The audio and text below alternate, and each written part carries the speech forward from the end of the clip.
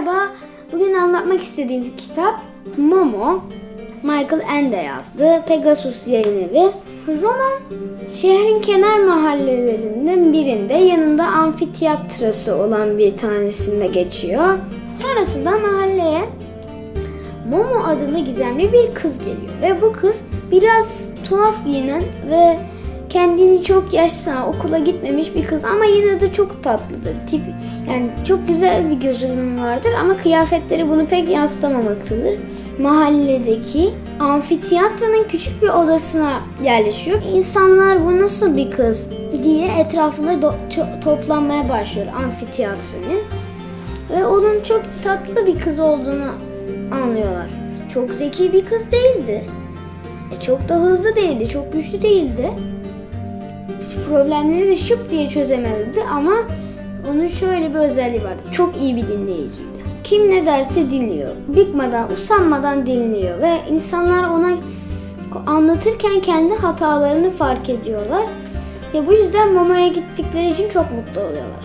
Sonunda amfiteyatroda bir arkadaşlık ortamı oluşmaya başlıyor ve eskiden İçin top oynayan amfiteyatroda bir sürü çocuk oynuyor oluyor. Aileler zamanlarını kaliteli geçirmeye başlıyor çünkü çocuklarıyla hep ilgilenmiyorlar.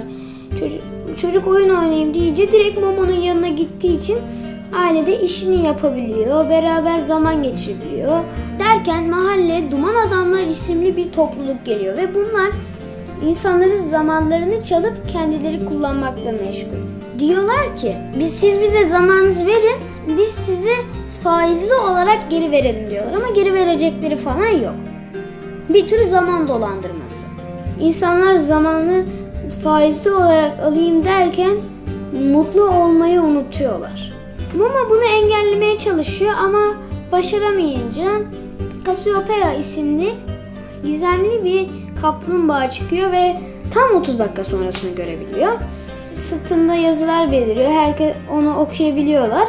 Ve ona Segunda Minuta Hora Usta, yani kısaca Hora Usta'yı bulmasına yardım ediyor. Hora Usta hiçbir zaman sokağında, hiçbir yer evinde yaşıyor ve insanlara zamanı dağıtıyor. Ama insanlara zamanlarını da işte veriyorlar, Duman Adamlara. Sonunda Momo onları engellemenin bir yolunu buluyor ama bu da çok riskli bir yol. O kısmı bulmak size düşsün. Bu kitabın ana fikri insanlar zamanını boşa harcamamalıdır. Çünkü bazen insanların zamanını çalırlar ve bunu da iyi bir şey yapacağız derken yaparlar. Zamanın değerli olduğunu bilmemiz gerek. Bu programlık benden bu kadar. Sonraki programda görüşmek üzere. Momo gibi iyi bir dinleyici olun, kitap okuyanı iyi dinleyin.